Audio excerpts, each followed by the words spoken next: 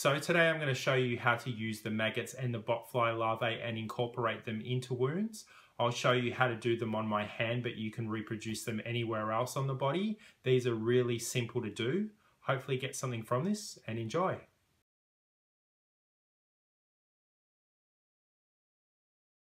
We'll start with the botfly infestation first. So what you want to do is take one of the botflies that we made last time and you want to cut it up into pieces. And what this does is just sort of help with the illusion that they're coming out from the inside of your body. So what I normally do is sort of just cut the head off one of them like that. And then you can cut one outer diagonal if you want to. So cut a diagonal chunk out of the body. You can put those pieces to the side now, and what we want to do is just build up a really simple wound or a couple of mounds of wax. So what I'll do is put a bit of spirit gum down on my hand first. So I might just put one here to begin with, and then maybe one up here a little bit higher up the hand, and just scoop out a piece of nose and scar wax here. Doesn't have to be too large. Once that's tacky, you can apply the ball and just begin to kind of smooth it out. And then just repeat that process again up here on this part.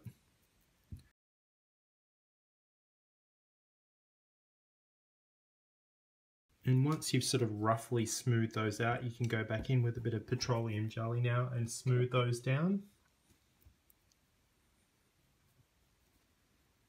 So I'll just go in and dab over the top of these just to get rid of that shine. Once I'm happy with that, I go back in with the Skin Illustrator palette, just the rose adjuster here, and just add a little bit of colour into that nose and scar wax to help it kind of blend back into my skin colour.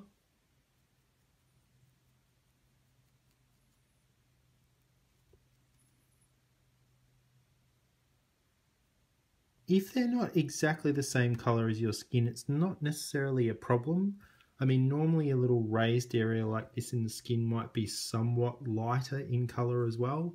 If you wanted to, you could go in and sort of exaggerate some of the redness around the outside as well. So I might go in and just do that a little bit. So just lightly kind of dab around the outside just to sort of create or simulate a bit of irritation, I guess. I have these sort of cake decorating tools here that I use, so it's just got a rounded end like this. And you want to create the indentation that the worm's sort of poking out of. So I normally get the tip and then just dip it in a bit of petroleum jelly like that. And then go in and create the hole. So this one here, I'll make the head of the botfly poke out of. So just gently kind of twist it in there. Once you've created the hole like this, just before you put the botfly in, what I normally do is just go in with a little bit of the dark blood red colour and just add that to the inside of the wound. So now you've created the kind of bloodied inside of the wound. What you can do is grab that sort of botfly piece that you cut up before and just stick that in the middle like so. That's already looking kind of gross now. It sort of almost looks a bit like an eyeball as well.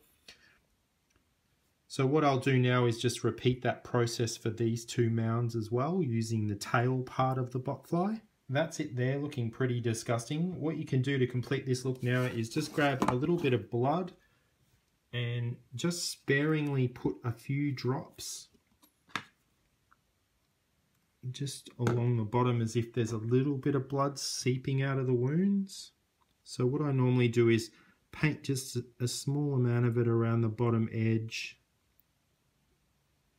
You could actually paint, I guess, some up onto the botfly body itself as well. And then just go back in with a tissue now and mop up a little bit of that blood, not all of it. So that's a really simple wound that you can do there and apply to any part of the body. You could do this on the forehead as well, but that's my botfly infestation.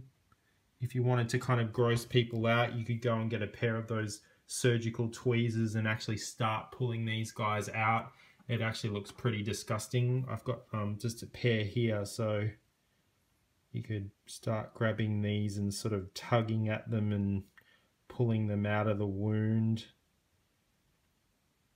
It looks pretty gross. But it's also really simple to do. Thanks for watching.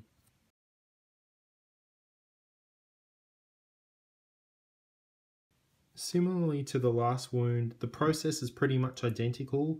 The only thing that's different really is the shape of the wound. So when we're using maggots this time, what we want to do is sort of create the illusion that some of the flesh has been eaten away. So what I normally do is create a large amount of wax and then sort of attack it in smaller areas. So you ended up with these little kind of pitted areas as if the maggots have eaten away at the flesh. I'll start by sort of sticking a piece down here first.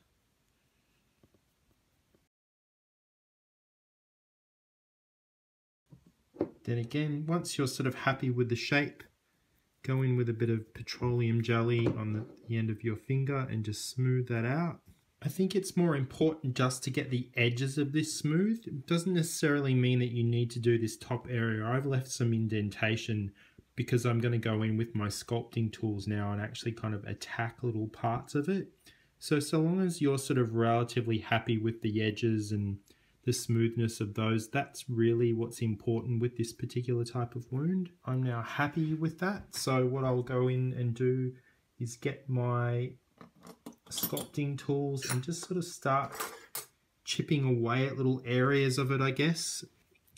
What you want to do is just, I guess, create sort of holes in the nose and scar wax. You don't really want to remove too much of it. Leaving little bits of the nose and scar wax behind to kind of disguise the texture of your skin is a good thing. So I'm just going to go in and sort of create some kind of indentation areas.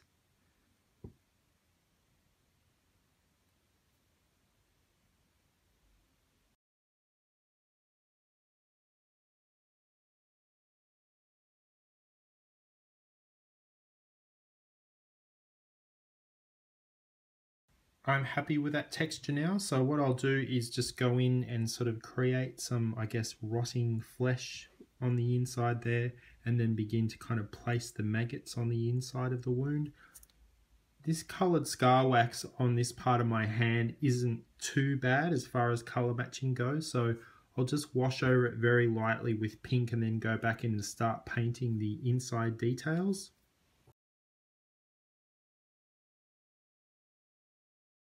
I'm just going to start with some of this sort of vile bile colour here, which is sort of like a khaki colour, and just a bit of the yellow as well.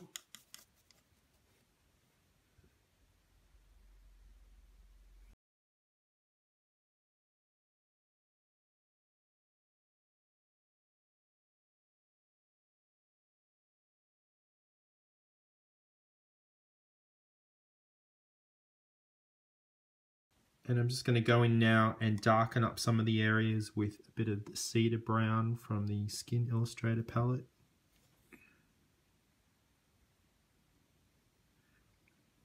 Not too many spots, just a couple.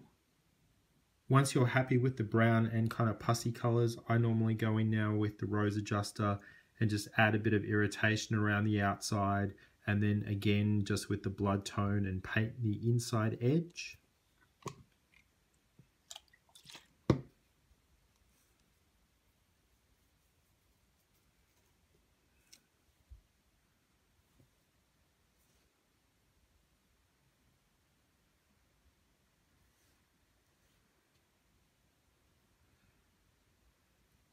So the final step now is to put some maggots inside of this wound. So again, like the botfly larvae, it's a lot easier if you cut a couple of them in half just to make it look like they're coming out from the inside of the body.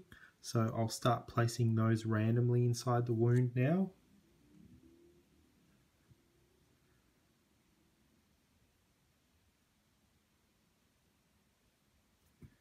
And you generally don't need anything to stick these guys down. They should actually just stick inside the wax without a problem.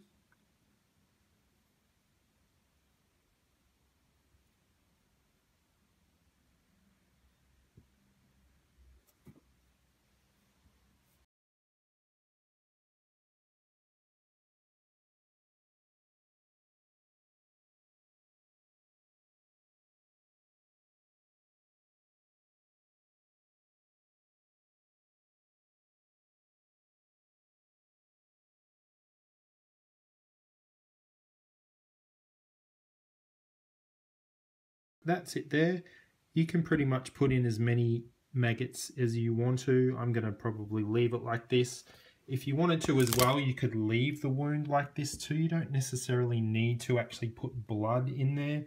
What I find, however, is if you've got a bit of glycerin or a bit of lube, if you just sort of wet the inside of the wound just slightly, that normally helps with the effect as well.